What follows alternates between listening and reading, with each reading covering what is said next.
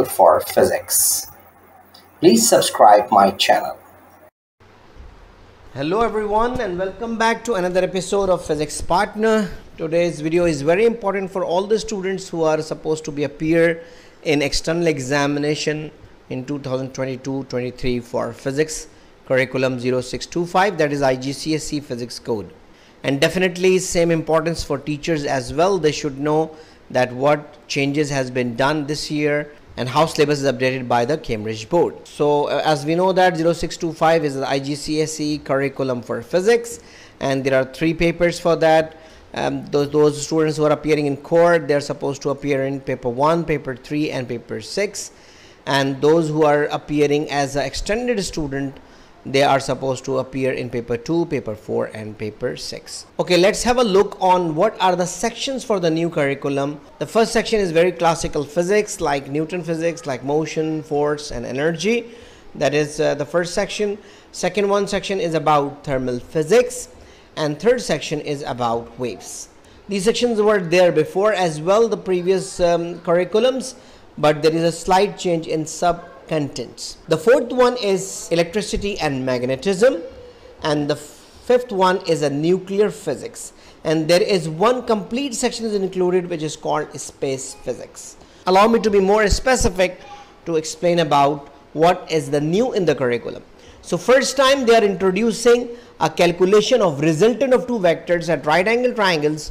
So this become an important part of curriculum. Students should know about how to calculate. They should know how to present the vector graphically. So they have included this section completely new in the curriculum.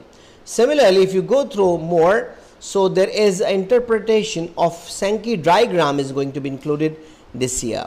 If you compare this curriculum with Pearson and Excel, so you know that the Sankey diagram was there before in that curriculum. Now the coming year 2023, students are supposed to answer for Sankey diagram. Is usually used in energy input and output and conversion of different energies. Another change is, and very major change, is Earth and solar system. Again, this kind of content was included in Pearson and Excel before, but Cambridge IGCSE, they also introduced Earth and the solar system.